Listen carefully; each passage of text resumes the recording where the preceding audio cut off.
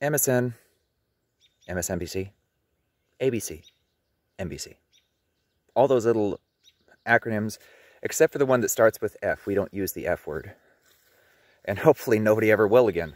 That network needs to go down.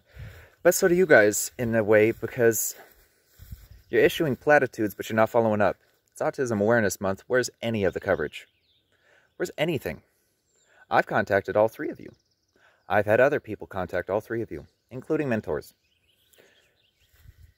And the biggest challenge that autists have is we aren't listened to. Personal lives, professional lives, so on and so forth. I've written a CEO and HR and been ignored. Okay? Being ignored is endemic for autists, and it's the #1 complaint. Pick a forum. It's the #1 complaint, is just us being ignored. And we have to fight these uphill battles against, and nobody cares. News networks. What's with the apathy? Like, I get it. You're chasing ratings. It's glad to see you following the three-letter network that we're not going to mention, the F word. That's what I'm going to start calling them, the F word, because that's basically what they are to the news media. Unfortunately, the rest of you are following suit and following headline, headline, headline, headline. Not autism. You're ignoring about 1% of the population. And we just hit, what, 335 million or something like that? So 35 million people that are potential viewers, you are completely passing up. You are. You're passing up all these wonderful viewers with absolutely nothing out there, because why? You media companies are not covering it. Autism Awareness Month. Well, E for effort. It's Awareness Month in here. In here. Try not to spill my coffee, because y'all news networks aren't worth a drop of this right now to me. Like, I'm horribly unimpressed and underwhelmed. I mean, we could say it's Autism Awareness Month, but the only people that seem to care are autists, and that's been the case for a long time. I don't like to make the analogy of, or the comparison of, you know, Black Lives Matter, because they've gone through some stuff. Like, there's no comparison there except in demeanor. What I mean by that is black folks have been ignored since day one. Stuff could be right in front of faces, and people are just selfish, ignorant. Like, I became militant because of how people are. I became militant. Like, I have taken on dudes that are much, much, much bigger than me, and I've walked away. True story. They didn't. But that's the thing, is my kind shouldn't have to fight and defend themselves all the time. My kind shouldn't be demeaned, demoralized, ignored, all of that. Like, are we not human beings too?